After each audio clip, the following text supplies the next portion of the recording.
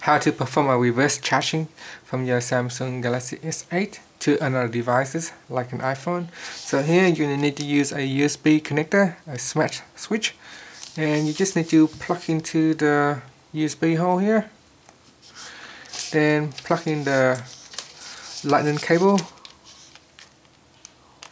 So in this video we're going to reverse charging to the iPhone 7. So here it is. So I'm just going to plug into here.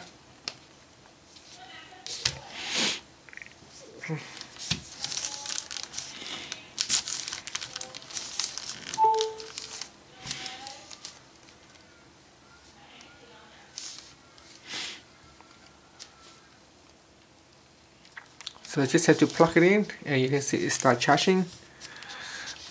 So the cable here is a bit loose. So you can see there it's charging on the iPhone.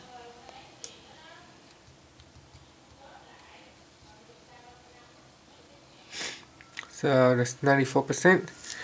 And here we have is 48% on my Samsung Galaxy S8. So let's see how long it takes to charge up 1%. So here we got 48%, and on my iPhone here is 94%. So here it is, we're at 48 minutes and we're at 94%. Let's see how long it takes to charge up just 1%. So we just wait. Okay.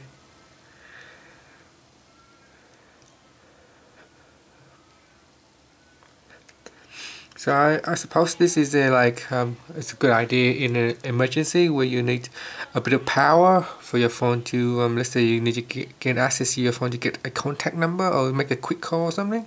You can see here this one is already gone up to 95% right there, and we're losing 1% on the Samsung. So if you just wait for another minute, it'll probably go up to 96 or a minute or two. So here it is.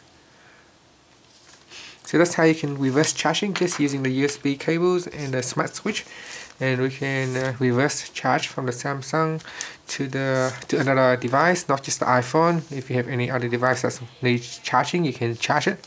So that's the really cool features of the Samsung S8, that you can share the battery power to another device for emergency usage.